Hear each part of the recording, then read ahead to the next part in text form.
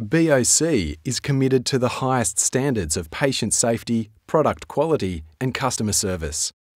In keeping with these principles, we would like to provide some important reminders of best practice for use of our medical gases. Ensure good stock rotation by selecting the oldest cylinder first. Secure cylinders at all times with cylinder trolleys, cylinder carry bags, wall or bed brackets. Always remove the plastic security valve seal prior to use. Do not crack open the valve prior to use, as the cylinder may move unpredictably. Always attach a pressure regulator before opening. Take care when fitting a pressure regulator to avoid bumping the valve into the open position. And check cylinder contents prior to active use, via the reading on the pressure gauge, to ensure you have sufficient gas for your application.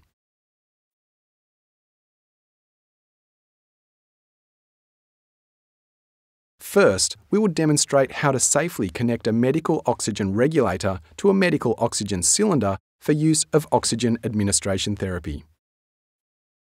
To use gas cylinders safely, there are some essential safety steps to follow. First, always ensure cylinders are secure and stable by restraining them with equipment such as cylinder trolleys, wall or bed brackets, or cylinder bags. The high gas pressure in gas cylinders means they can become dangerous projectiles if accidents occur. The majority of reported incidents occur as a result of cylinders being dropped, bumped or knocked over whilst unrestrained. If a cylinder is restrained, it should remain in control and pose little risk. Secondly, before using cylinders, regulators and other gas equipment, ensure they are free of oil, grease and other lubricants. These substances may cause fires when used with concentrated oxygen and nitrous oxide. If these contaminants are found, then wipe the cylinder with a clean, dry cloth until it is free of contamination.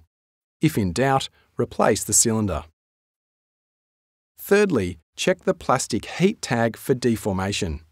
If it looks melted, then it has been exposed to heat and should not be used, and contact BOC to report the issue. Before administrating therapy, it is critical you first check the identity of the medical gas you are using.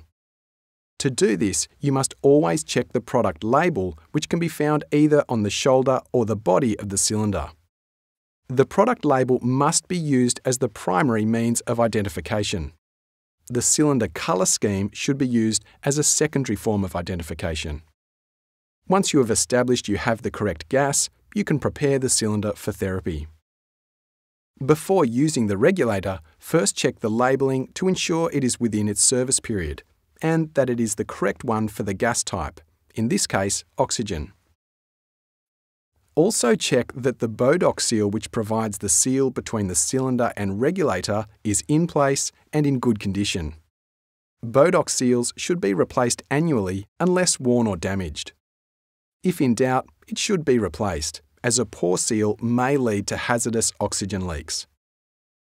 To attach a regulator, place the regulator yoke over the valve and align the pins with the corresponding pinholes. Secure and hand tighten the yoke handle.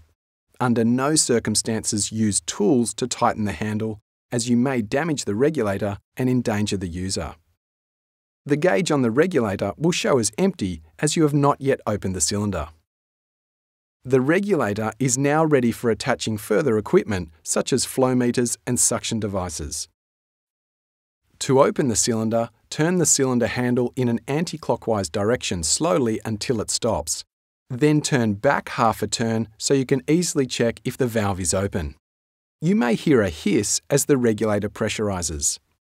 The pressure indicator will show the gas level in the cylinder. For a new cylinder, the gauge level should read in the green full region. The gas indicator is usually marked in quarters. When you are using the gas for oxygen therapy, you should follow the protocol. Or if no protocol is in place, you should consider a replacement cylinder as the gas level approaches the red or left side. For further safety information, refer to the resources on our website.